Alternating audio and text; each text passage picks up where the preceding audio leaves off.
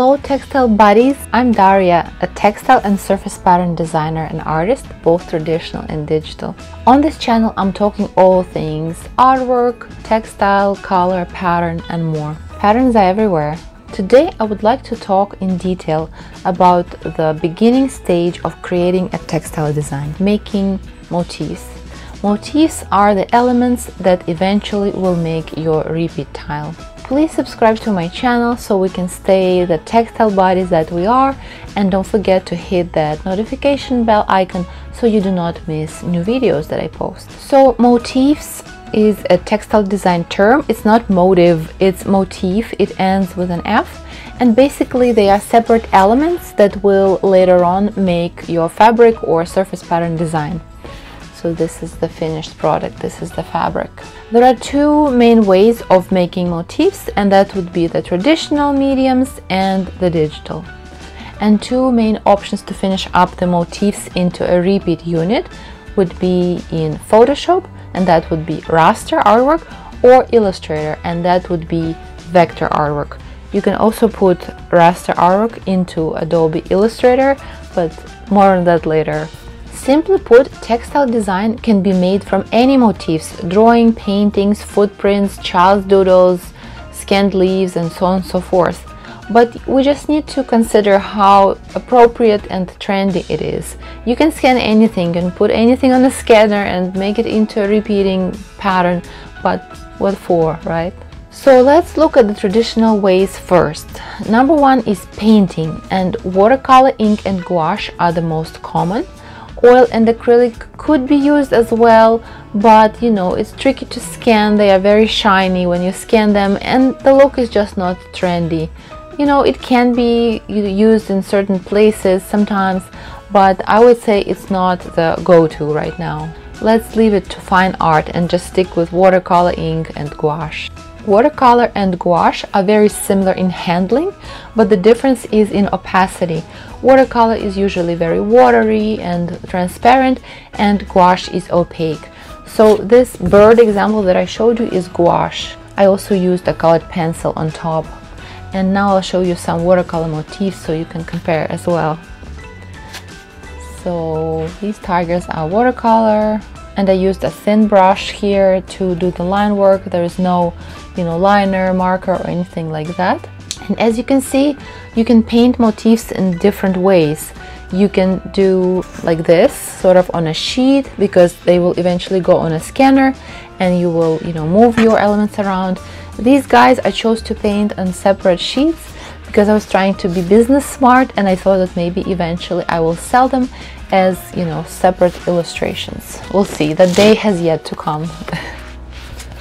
You can also paint motifs, you know, like this and then scan them. I also added flowers to make the final product. You can do it like this in an arrangement, because I pretty much used this layout here. You don't have to plan this right away. You could definitely move stuff around on the computer, but see, like I basically used the way I paint. Am I showing it upside down? I basically used it the way I painted it, and then here's this bird, see, and then you can flip them and rotate and mirror, like this bird is right here as well. And you do that a lot in textile design. So you paint your motifs, and then, you know, you make them bigger, smaller, you mirror them, and so on and so forth. Number two would be drawing. So you can draw with pencil, marker, pen, dip pen, and other things. You can also, of course, draw with pastels, for example, but here would be a good place to think about trends. For example, colored pencils are not very trendy in textile design, but you can do things like this. These are some more examples. This was drawn, I think, with a gel ink pen. Sometimes I use a traditional dip pen with ink, and sometimes I'm just a little lazy and I just, you know, use a gel ink pen. Number three is stamping and textures. It could work.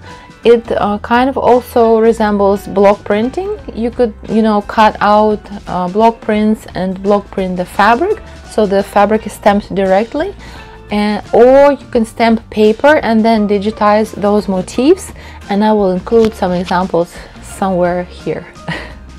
Number 4 is scanned objects. So you can use, for example, dried leaves, buttons, other things that you find in your backyard. I think you have to be careful here because it can look a little bit dated, you know, it's not a particularly trending look right now. I think collage and all that stuff was very hot in the 90s when, you know, the computers were coming in strong and people were like, oh my god, I can scan it and I can put it on fabric and so on and so forth. I've used some vintage ephemera for my not so junk journal collection, so I thought that would be cute. People didn't really appreciate it, I'm gonna be honest with you, so these fabrics are not selling as well as I was expecting them to, but I still like them, you know. I carried out my idea, I showed what I wanted to show, so yeah. Another example would be Spoonflower always has a family recipe tea towel challenge, so you can scan. They have, I think, a blog post on doing this as a project. Look, you can scan like a sheet from a cookbook that your grandmother maybe wrote, and you can turn it into, you know, a textile design. Number 5 is photography. First and foremost, always use your own photography if you go this route. I'm personally not a fan of photographic textile designs, but actually photorealistic things, sometimes, you know, they come and go. Like I have this textile design book and there is an entire tutorial about these photorealistic roses, as you see. I mean, it's a matter of taste. I'm not a fan, you know. When I worked as an in-house stationery designer, we did a range of wrapping paper and gift bags with photorealistic candy and kittens and puppies. I mean, it's a matter of taste. I think it's a bit tacky, but it's definitely a certain look. It's an aesthetic of its own. It's kitsch basically, I think, not always. And again, it's not a bad thing, it's just a matter of taste. It's kind of like the ugly sweater trend in the United States. When I first saw it, I was shocked. It's a thing, right? It's a vibe, as the young people say nowadays. Or using photorealistic gold glitter was once a thing, and I think many designers still do it. Again, it's not my thing, it doesn't fit with my taste, my aesthetic, my brand, but it can fit, you know, with other people's brands. Now let's talk about digital art. So those were the traditional mediums, and you can also do textile design without ever touching pen and paper. So digital art can be divided into raster and vector. Raster is created in Procreate on iPad and Photoshop on computer or laptop, and vector is Adobe Illustrator, and I think there is also a software called Affinity. I have not touched it, I have not seen it, I have not used it, but I've heard designers say great things about it. But Photoshop and Illustrator are the major players on the market. So let's start with Photoshop. Photoshop has been around for a while. You can paint and draw directly in there. It mimics real-life materials, you know, paintbrushes, paint and drawing. Procreate is another raster software. It's fairly new. Procreate is very popular right now. It's super trending. It's very powerful. It has lots of brushes that you can even customize, and you can buy brushes on different marketplaces such as Creative Market. You can create your own brushes if you're handy, you know. Many Procreate artists still end up in Photoshop. Some people know how to do everything from scratch from Procreate and end up with making a repeat tile in Procreate. I think that's like an extra step. I would say if you want to do Procreate, maybe start with, you know, drawing motifs in Procreate and maybe then take them to Photoshop. I think that's easier in my opinion, but maybe if you're not familiar with Photoshop, it might be worth it to learn how to do everything directly in Procreate. There are classes on Skillshare about that. So I have also created some, you know, Procreate designs because I was curious. I was feeling pressured to do it. In the end, I didn't end up liking it as much. There is absolutely nothing wrong with it, but it's just, you know, I'm so traditionally trained and I love watercolor and paper. So I did not appreciate this like glass surface, you know, and the sensation of drawing with a pencil on a glass. So here are some very simple cat motifs. So see, I drew them directly in here, and then I turned it into a design called Homebody Heaven. I will include it somewhere here. So if you are considering working in Procreate, the first thing you need to consider is, are you comfortable working on a small screen like this? Because even this is a big iPad, but still, like, it's fairly small for me. I'm used to painting quite large, medium to large, and every artist has their preference. Some people prefer to work really small, you know, sometimes you look at their Instagram, beautiful art, but then you realize it's like this big, you know, and again, there's nothing wrong with that. I prefer doing medium to large. I have a big Mac, so I'm more comfortable with like space and big, you know, sheets. I know all these pieces are small here, right? That's a different story, okay, but now I've been painting larger and larger, like 12 by 16 is my favorite size. When I create motifs for textile design, I'll often do, you know, a regular sheet like this. If you're sketching a lot, some artists prefer a small sketchbook. My sketchbook is big. Let me grab it. So this is my sketchbook. It's pretty big, see?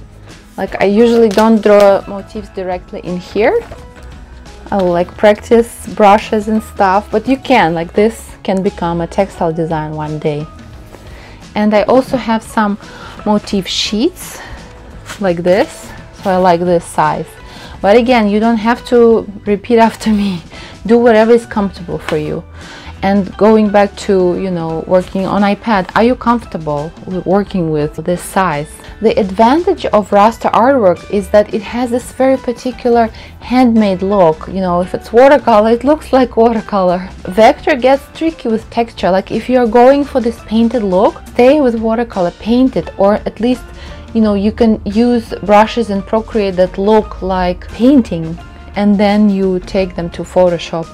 Some people take raster artwork to vector and vectorize it, so turn it into, it's called image trace, and turn them into vector points. I would advise against doing this because it makes your file huge. It's impossible to recolor. It's just not necessary. You can take, you know, raster objects into Illustrator and embed them and manipulate them in the pattern making tool or make layouts. You can definitely do that, but I would say do not vectorize watercolor. That's my personal experience, my personal opinion. So now let's talk about vector. Vector is a world of its own. The biggest advantage is that it's easy to scale without losing the quality, unlike raster. If you draw something this small and you try to make it this big in Photoshop, it will look pixelated, you know, with the little squares. It will lose the quality, but it will not happen with vector. Vector, you know, you can do a small piece of art directly in Illustrator or vectorize it. If it's like a simple shape, clean shape, a couple colors, then you're good to go in Illustrator. If you have done it the right way, it's also very easy to recolor vector art because the color palette is usually limited and it's very easy to switch colors. And coloring is a very important topic in textile design, so it's always good to know how you're going to recolor your art, because we make colorways, or at least we switch the background color, that's the minimum. So it's good to think about it, but maybe if you are just starting out, don't bother for right now. So also, vector artwork sells better on micro stocks such as Shutterstock and Adobe Stock and others. So if you are considering, you know, being a micro stock designer, some people make it as their career, maybe it's good to learn vector artwork. But again, there are watercolor artists as well on Shutterstock. If it's the path you want to go, you can explore it totally. Now maybe you are wondering, what is better? What is the way to go? Nothing is better or worse. All styles are important. Trends come and go. Sometimes you are looking for a specific look. There is a need for all these different styles, different products, curtains, phone cases, cosmetic bags, nurses' scrubs, bus seats. They are all different textile designs, right? Some are more conservative, some are fun, crazy, and quirky. Also, there are different demographics, right? I've seen recently there's been a rise for men's underwear and socks with really silly prints.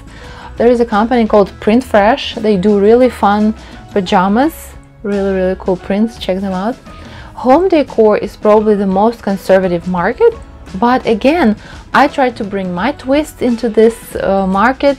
I personally like a combination of quirky and sophisticated. You know, it's whimsical, but it's still sophisticated. So my advice to you would be, choose one thing and get really good at it. I mean, of course, you can test and try, you know, vector and watercolor and doodle art and, I don't know, icons and what is that called, logos. But in the end, you still have to narrow down to a couple things. You can't be doing everything. Again, it's a big topic. I am guilty as charged because I have tried it all. I have done so many different kinds of textile design. But in the end, I landed mostly on watercolor. I do vector as well, sometimes, especially for kids artwork. I use vector a lot. Or sometimes I'll do like a really ditzy floral in vector. So I do create vector artwork sometimes. And another thing I want to warn you is it's good to think about trends and what is selling as well. It's important. You can't just make art that only you like. You eventually want people to purchase your textile designs. But on the other hand, it's important, if you really like painting, keep painting. Don't do vector art just because people say it sells better. There are always artists who say, you know, my vectors are not selling, my watercolors are selling more. And again, these are all technicalities. Like customers don't know if this is vector or watercolor probably. They'll just like the pattern, they like the look. If you are a strong, I don't know, Procreate artist, don't force yourself to paint. I've seen it actually. There's one artist who I follow who is hugely successful, and you know, we keep in touch, we like each other's work. She is 100% Procreate artist, and one day she posted like, oh, I think I really should paint more, and she painted in watercolor, and it was so bad, to be honest with you. I mean, it's great to experiment. It's like my Procreate art, it's not as strong as my watercolor art. So again, of course, you can do whatever you want and whatever you like, and maybe you are comfortable just, you know, being in this business mind attitude, like I just want to create whatever is trending. That's okay, but don't feel forced to follow the crowd if it's not what you like. So another important question about motifs is, how many motifs should you create? I would say a good number is about 5. It doesn't have to be 5, it can be 4. I would say it's better to do an odd number actually. Like, look, there are 5 birds and there are some, there are 3 houses and 3 nests. I didn't even like directly count it. So when you are painting, you should think about the angles. So I have like a front-facing bird and some nice angles. And also don't use like super weird like bird view angles where you see like this, you know, the bird. So textile design is kind of conservative. I know in drawing and painting it's really skillful to be able to paint like a complex angle like this of your hand, but it's not necessary for textile design. Stick with like front and profile and maybe like 3/4 views. Sometimes there are very simple patterns that are only one icon, or like half drops, you know, half drop designs. So one icon might be enough. Sometimes you rotate it, you mirror it, and that's good to go. You can paint them as separates, you know, as I was showing you, paint or draw or whatever you choose to do. You can do this, or you can paint them in like clumps, or you can paint the entire layout right away. Sometimes people even do scenes, you know, like a scenery or cityscape or something like that. It's up to you. You can also have like, these are not overlapping here, but you can have, you know, like flowers overlapping over each other. Also look at these guys, like they're pretty much separate. I've used all this, like all the words and the splatter, I've used it on my textile designs. Here are some more motifs. I actually don't even know what is in this pile. Maybe there will be some surprise. Yeah, it's mostly flowers like this. So when I'm not concerned with like where this goes next, I'll just paint on a sheet. I'll think about how I scan it. I want to maximize my scanning surface, so I use big sheets. But sometimes I start to think, I'm like, I have so many of these sheets. Sometimes if, you know, the paper is not very good and if I'm not particularly thrilled about these flowers. I'll paint on reverse just to be practical, but you can sell, you know, your originals if you are interested, and that's why I started doing this thing. See, this is also for, you know, a design of mine, and then, you know, I rearrange it in Photoshop. These are also motifs. I will for sure be making a video about watercolor motifs.